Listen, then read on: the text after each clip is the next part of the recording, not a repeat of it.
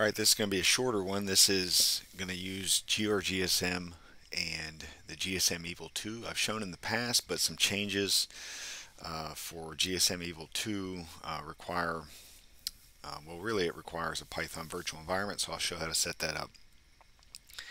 And trust me, this all works. I can't show everything, but in this little test environment here, there's going to be a GSM 900 network, so we need to find that. And if we have our hackRF plugged in, and we've got the firmware updated with what's included in DragonOS under other firmware. If you haven't already flashed it, you're looking at 2022.09.1 firmware. And the nice thing about the new DragonOS FocalX, you don't necessarily have to specify the specific device, and maybe I'll get around to explaining that in the future with the --args like I've shown in the past videos. I mean, you can, but all I'm going to do in this case is GR-GSM Scanner. I know the band is GSM 900. Not really going to change anything else. I'm not too concerned about gain because it's pretty close. And we'll do -V and -D. If you do see this SOAPy volt converter thing, I do encourage running volt profile at least once on your system.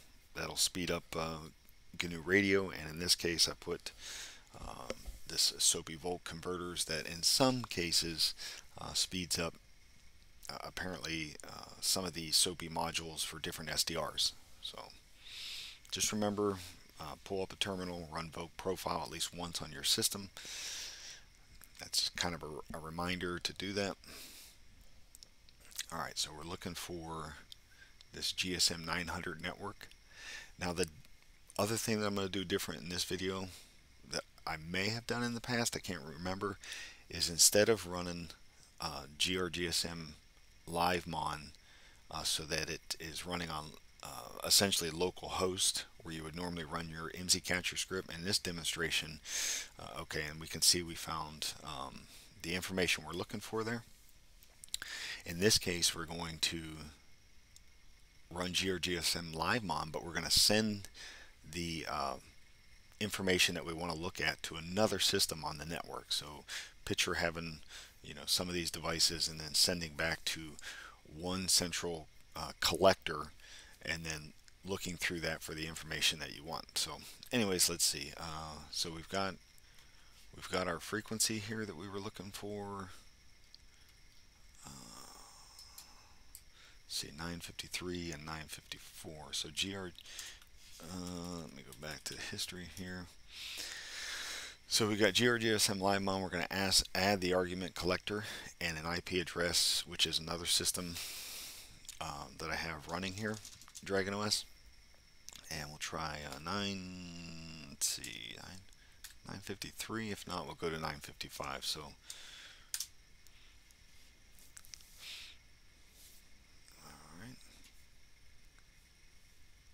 oh, and since we're dumping that information elsewhere, we can, just to check ourselves here, we can take this off a second.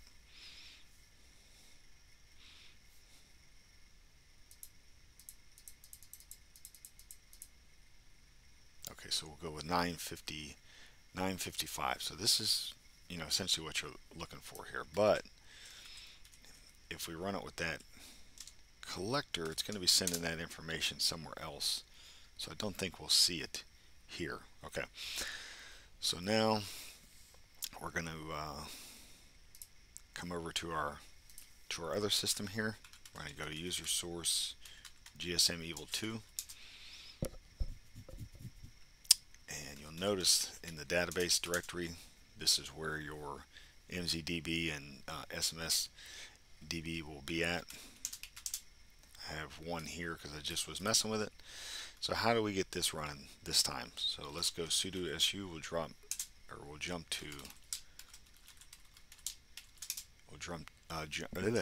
to the root user. and then we need to source the VNV bin activate. You see now we're in our actually it's a Python 3.8 virtual environment with what we need to run GSMEvil. And so now all we have to do is, I think, oh, the other thing too is, that's well, since we're root, but if not, you would use sudo. But let's take a look at the GSMEvil.py file. I made one change to this. Okay, you can see it's using pyshark. There's going to be filters that are placed on here to make it do what it needs to do. This interface was just on the loopback LO. So in my case, I changed it to the interface of the well, the Ethernet port that has that IP address that I told the GR-GSM Livemon to send to. So we need to change that interface to line that up. So as that information is coming in, we are looking at that interface and then pulling out what we're looking for. This same concept could be done with the mzCatcher script if configured properly. I just find this pretty nice with the web interface. So we'll do, don't forget, we'll do a Python 3.8 GSMEvil. We might need to do, actually we can just refer to my directions here. Alright, so Python 3.8 GSMEvil2, and because we are root, that's why I didn't put in there. So alright, we're going to go localhost port 80. Now I'm not going to be able to show much because I don't have any equipment on that network, but I do know that this works. So come in here, mzSniffer, we'll turn that on. You'll want to see mzSniffer started here. Okay, so now with this setup, we're sending information from GR-GSM Livemon and the hackRF over to one central collector. In this case, this other system that's running GSMEvil2, and if there was equipment there, then you would be getting what you expect to see on this end from either one or multiple GR-GSM Livemon setups, basically.